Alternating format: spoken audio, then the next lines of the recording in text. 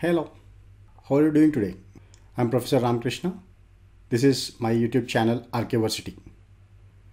Through this YouTube channel, I wish to share my knowledge in finance, accounting and data sciences. I created hundreds of video lectures and which are freely available on this channel. So when time permits, keep watch, learn the things and excel in your career. In my endeavors, in today's lecture, I am going to explain you the concept of a Sharpe ratio, also called as a Sharpe Index. Sharpe ratio or Sharpe Index is a risk-adjusted performance measure which is used to assess or which is used to rank the securities or portfolios. So the index the portfolio with the highest Sharpe Index is considered as a better when comparing with the portfolio or a security with a low Sharpe Index. So I'll take you to my OneNote where I explain you the concept of a Sharpe ratio, its a meaning and a formula to calculate. I'll solve some examples. Then I also explain you the interpretation and advantages and limitations of Sharpe Index. Now first let me explain you the concept of a Sharpe Index or a Sharpe ratio. So a Sharpe ratio is a risk-adjusted return of a portfolio. Since when we are talking about a risk adjusted is the return that you receive on a particular security is adjusted with its risk and will calculate the index value, that is a Sharpe Index value. Now the portfolio with a higher Sharpe ratio is considered as a superior relative to its peers. Suppose you have two portfolios, let us say portfolio 1 and a portfolio 2, and for a portfolio 1 your Sharpe Index is 1.25 and for a portfolio 2 the Sharpe Index is 1. So among these two, the portfolio 1 which is having a high Sharpe Index value that is 1.25 is considered as a superior and this is an inferior one. Now how is it we are going to describe this Sharpe Index is Sharpe ratio is a measure of excess portfolio return. When you are talking about excess portfolio return, so excess portfolio return is also called as your risk premium or a premium amount. So that is return on a portfolio minus risk-free rate.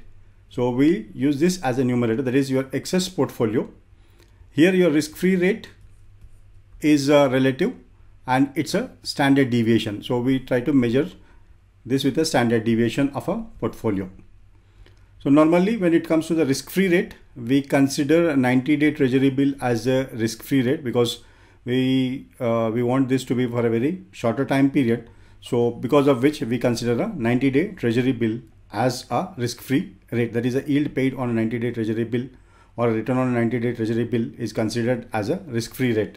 And the formula to calculate your Sharpe Index is that return on a portfolio minus risk-free rate. So this is your premium, then adjusted with a standard deviation. So while calculating a Sharpe Index, you have to keep in mention that we are using a standard deviation as a denominator. That means your standard deviation is your unsystematic risk or a stock specific risk, or you can say that individual risk of a particular stock. So then here we have return of a portfolio. RP is a return of portfolio, then RF is risk free rate, and then this is a standard deviation of a portfolio. So your standard deviation of a portfolio, this equals to square root of a variance, and which is equals to summation of x minus x bar whole square by n minus 1. So this is how we calculate the variance, then from variance to standard deviation. So standard deviation is a stock specific risk. So while calculating a Sharpe Index, if you are using a historical data, that is ex post, then we use a ex post, we call that as a ex post Sharpe ratio.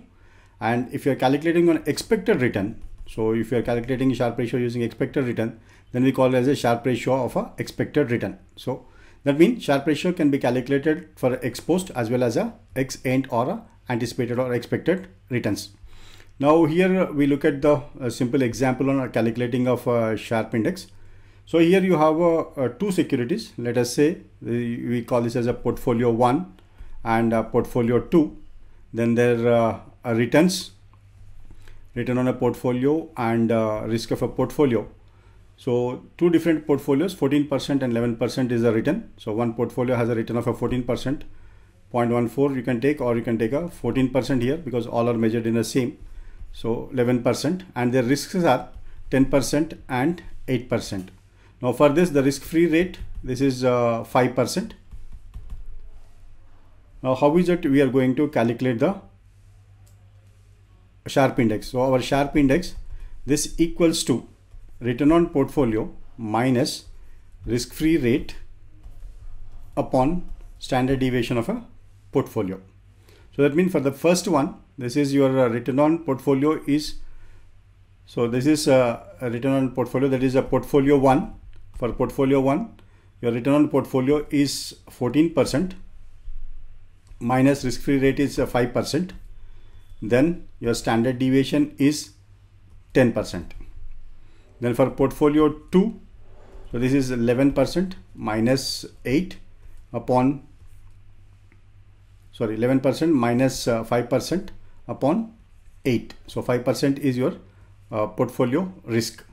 Now using this, we calculate, that is 14 minus 5 is a 9, 9 upon 10, so 0.9, and here 11 minus 5 is a 6, 6 upon 8, so 0.75. When you look at these two, so the Sharpe Index of a portfolio 1 is a higher, that is a 0.9, whereas for the Sharpe Index of a portfolio 2 is 0.75. So this is considered as a superior when comparing to this. Now here, what is that we are considering is, for every unit of a risk that you are taking, that is your denominator is a standard deviation of a portfolio. So for every unit of a risk, whether your portfolio is yielding you a positive return or not. So for every 1 unit of a return here, that is a risk here, 0.6, here this portfolio is yielding you a 0.9 as a return. This is yielding you a 0.7 as a return, 0.75. So that is the reason why we consider portfolio 1 is a superior when comparing the portfolio 2. The same thing we can also go for a individual securities also.